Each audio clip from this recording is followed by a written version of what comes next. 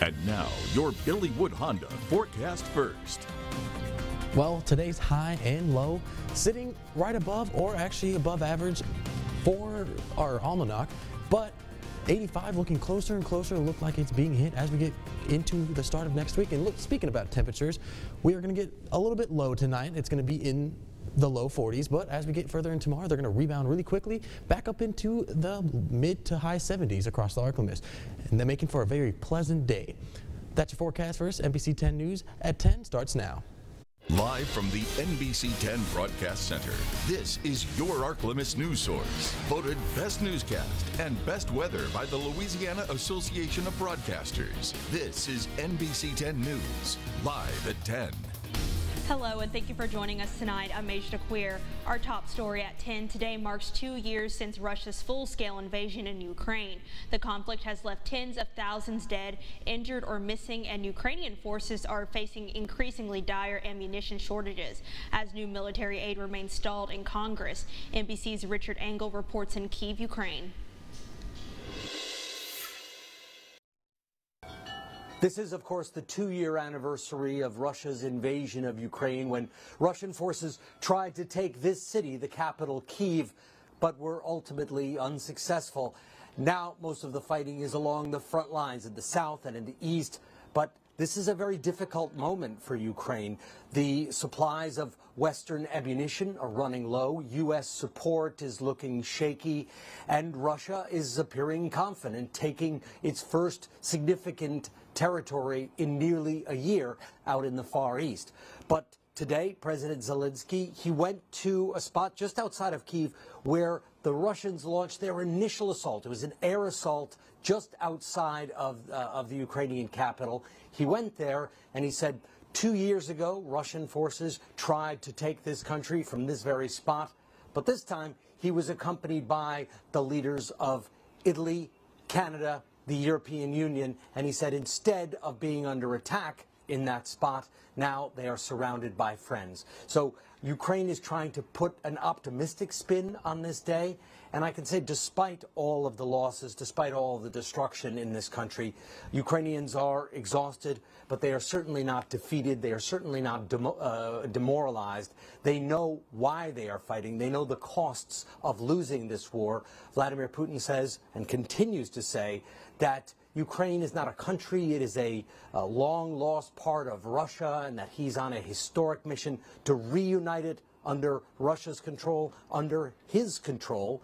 And so far, that has not been successful. And as long as Ukrainians say they can get Western support, they can get more weapons coming, they believe that victory is still possible. Louisiana law enforcement officers could soon receive more protection, not from firearms, but from lawsuits. It's a bill getting a lot of debate right now in the special crime session. Jordan Lippincott tells us more. In my opinion, this is probably one of the worst, if not the worst, bill of this session. State Representative Edmund Jordan reacting to a bill that would give police officers, deputies, and other peace officers increased immunity from civil liability while working. The bill's author, State Rep Tony Bacala, says officers could be held liable if they participated in criminal, fraudulent, or intentional misconduct. This bill shields officers and departments from frivolous BS civil actions. We checked in with our legal analyst, attorney Cliff Cardone. He says the bill allows an officer to be protected from lawsuits even if they acted negligently. If the police officer arrests an individual, beats up the individual, and that individual is convicted of that underlying charge for which he is arrested, then that police officer would be free from any civil liability. And that's why I tell you that the people who killed Ronald Green, they would get away with it under this statute. Those supporting the bill say the increased immunity gives officers peace of mind and could contribute to better retention. So this legislation in no way stands up for bad law enforcement officers. It gives another ounce of protection for the good law enforcement officers. Well, today in Monroe, the 40th annual Black History Parade kicked off around 10 a.m. Hosted by the Renaissance Movement Committee. The parade honors the contributions, accomplishments, and the rich culture within the Black community. Local organizations, floats, bands, and cultural displays were showcased. The parade's theme this year was Black Excellence, Past, Present, and Future. In health news, researchers at the University of Minnesota have found a potential first step toward an HIV cure, although they admit it's still years away from being a viable option. Currently, those living with HIV can take medication to help suppress symptoms, but there is no cure. Ian Russell has more. At the U of M, some big work. Can you guys tell me what you're working on today? Is being done in something small.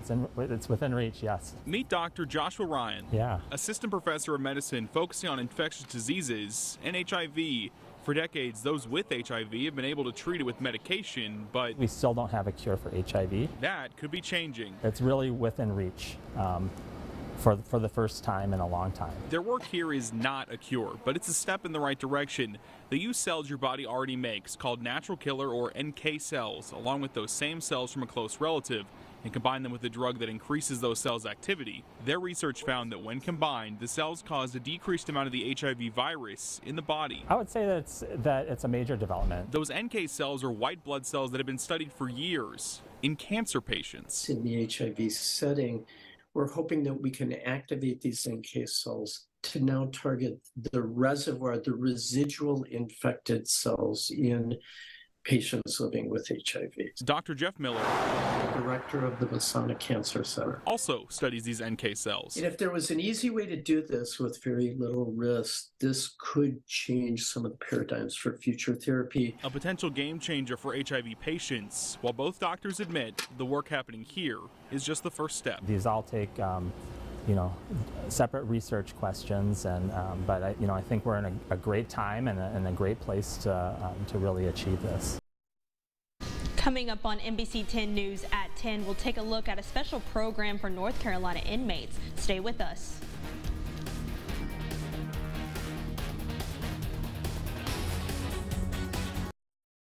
News sponsored by Banner Ford of Monroe. NBC 10 News at 10 continues. The Forsyth County Correctional Center in Winston-Salem, North Carolina allows inmates to train dogs as a part of the new Leash on Life program. Local organizations have put on this program for years, but now they are working with their first special needs dog. Reporter Kelly Kendall has the details. Good girl. Good girl. Like most dogs, Simone loves to play outside and hang out with her canine pals. But there's something different about her. She's deaf. Simone is a 1 to 2 year old mix who first arrived at a shelter. She was put in the new Leash on Life program 4 weeks ago, and according to her trainer, Terry Smith, she's doing great. We're halfway in and she already has sit, down, stay, place, come, walks good on the leash, does a few tricks. She's overcome her lack of hearing and learned all of these skills at the Forsyth County Correctional Center, which puts on the new Leash on Life program. For trainers like Terry, man's best friend has been life-changing. I've trained quite a few, and you always bond with them and get really attached, but the bottom line is I don't have a home right now. I mean, I can give her all the love I can, but I don't have a home, so she's better off to go to a good home. The dogs live here with the men for 10 weeks. They have their own doggy dorm right behind us, and they are taught obedience, advanced obedience, house training, crate training. Shuki Martin coordinates the program at the Correctional Center. She says the program is not just good for the dogs, but good for their trainers as well. Not only do they develop a skill, it just gives them a reason to keep pushing on. For Smith, that's true. He says he loves training dogs through the program and hopes Simone can find a loving home despite her disability. She's a good dog, and she just deserves a good, loving home. And I assure you, with everything in me, that you love this dog and she'll pay you back that love in immeasurable amounts. But there's next. Meteorologist Sammy Petracco is here. He'll have your full forecast when NBC 10 News at 10 continues.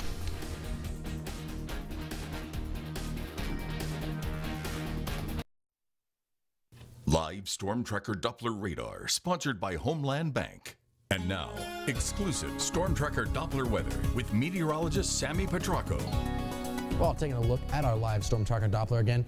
Nothing too much happening across the Arklamass, except for some temperatures. Temperatures are going to slowly dropping into the mid-40s across the Arklamass. Those are going to continue to drop as we get further into the night. Dew point temperatures rising a little bit as we got further into the night, just due to the fact that we're getting some changes in the wind, getting some more moisture pumped into the atmosphere, but that's not really affecting us right now. SatRad looking very clear skies across the Arklamass, and that's going to continue. And that's just due to the fact that we have a high pressure off to the east now. It was in the north, but now it's off in the east, creating a little bit of more wind side of the south. As we get it, going to keep moving southeast, and that's going to create a wind from not the east, but now from the south, creating a little bit more moisture into the atmosphere. But let's take a look at what that moisture might do as we get further into the week. Saturday, Sunday, you're going to see ridging going to continue. It's going to continue into Monday. But if we look at this, we got a little bit of a trough coming in over in Seattle. It's going to come in through Denver, and it's going to stay north of us, but it's going to create a little cold frontal passage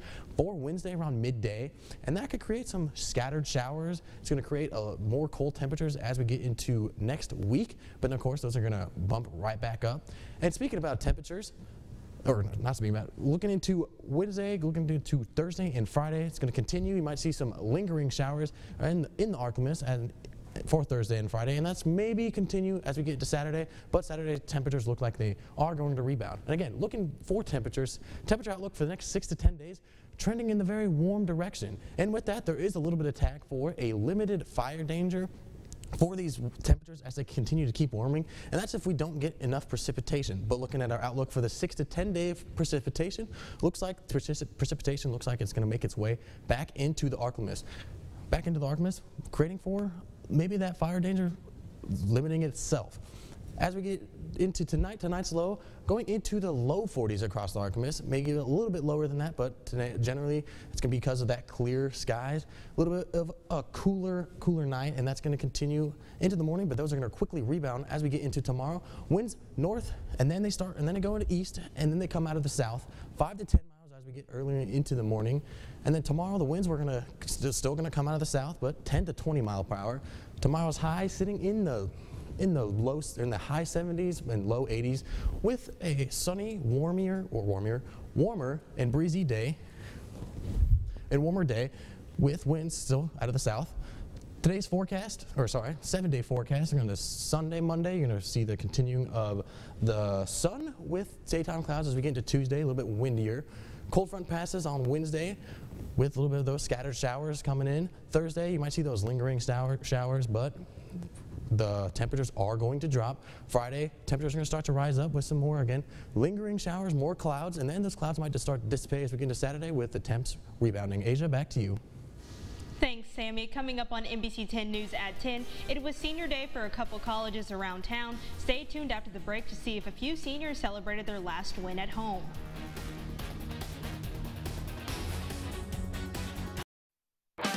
And now, your Ouachita Valley Federal Credit Union Sports Desk. Welcome back into sports, everyone. Jerry Ryan here with Ayana Branda. We're here inside the Thomas Assembly Center. It's been a busy week in Ruston. First, we had the news of Ryan Ivey being announced as the new athletic director and vice president of Louisiana Tech Athletics. But also across the street, we had the Diamond Dogs, LA Tech baseball, getting 2 wins in a row over Kent State this weekend. But last but not least, we also had the Lady Texans taking on New Mexico State. Now, last time these two teams faced off against each other, it took overtime to decide a winner, and lo and behold, it took another overtime thriller to decide the winner of today's game. So I gotta want to ask, what do we make of what we saw here today? So yes, the Lady Texters came out with the overtime wins today. It was a very thrilling game. In the first half, the Lady Texters weren't doing too good. Their shots weren't following through. New Mexico State was very physical with their ball game, very physical with attacking the paint. But in the second half, in overtime, the Lady Texters really took back their dominance. New Mexico State was, I think they really self-destructed. They started fouling a lot, and the Lady Texters really came out with the win, and they never trailed in overtime, and it was a good game. Yeah, kind of piggyback off what you said, you know, physical game all the way to the end, but in that second half, Lady Texas kind of took over, took that intensity back into their hands and just, you know, wheeled themselves back into the ball game and never let up from then going into overtime. But let's hear how Coach Stowe and a few players felt about their performance today after pulling out the 70-63 win. It's definitely a sweet feeling, and it's definitely nice to do it on our home court too. That loss there definitely left a bad taste in our mouth, and so here it was nice to finally get back and be at home and persevere through kind of the stuff that we've gone through. And so I definitely felt like this was a collective team win, and I'm really proud of this group and I'm proud of these girls, and yeah, we're just going to keep on keeping on and playing together. We needed to just be poised and patient, and I said, hey, you know, if you're not knocking down shots, because we hit our first 3 baskets, I think were threes, and Sal got us off to a good start, but when you're not making shots, you've got to find other ways to score, get to the free throw line, be aggressive. They're a very aggressive defensive team. We needed to run and push and transition, and I thought how we got stops in the third quarter that led to some transition, and so they couldn't set their defense and play, you know, physical. And they do a really good job of taking you out of what you want to do, getting you off of your spots, and really kind of trying to dictate. And we tried to use that against them in the second half of just attacking their pressure with pressure, of getting to the paint, whether it was off the pass or the dribble, so we could get to the free throw line. All right, switching gears just a little bit, let's go across town to check in on the ULM Lady Warhawks, who also had senior day today against a tough matchup, the #1 team in the Sun Belt Conference against the Marshall Thundering Herd. Now, it was a bittersweet moment for the ladies before the game, with the team celebrating a talented senior class that helped ULM to their most successful season in a very long time, thanks to transfers like Lauren Gross and Sanaya Wells, and of course Nunu Bradford, along with first-year head coach Missy Bilderbeck. But as soon as the game started, it was all business as usual. The Warhawks came out with some juice, catching fire and holding strong to their defensive mentality by frustrating the Herd's offense and getting out to a 16-point lead. In the second quarter, the Herd would find a way to eat away at that deficit and start charging the paint on offense and getting the Warhawks in foul trouble and forcing turnovers to take the lead. But ULM went into the half up by 2. Thanks to a Caitlin Manuel buzzer beater. But after the break, the Herd kind of took control, going up by 11 in the third quarter, and would never let up from that moment in the fourth quarter and eventually take the 99-90 win. All right, Ayana, it was your first official college game today. So how did it feel to kind of be out here in this atmosphere at the Thomas Assembly Center? Yeah, it felt amazing. It feels just great to be back in a college basketball setting. I miss it very much, and I'm just excited to see more basketball games. All right, y'all, that's going to wrap us up and wrap up our time here in the Thomas Assembly Center in Ruston.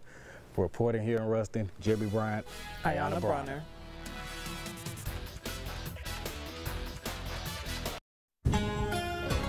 Taking one final look at the 7-day forecast. Sunday, Monday, continuing of the sunshine and that warm weather. It's going to continue into Tuesday when you might feel a little bit breezy, and then return of daytime clouds as we get into Tuesday, and that's going to continue as we get into Wednesday, Thursday.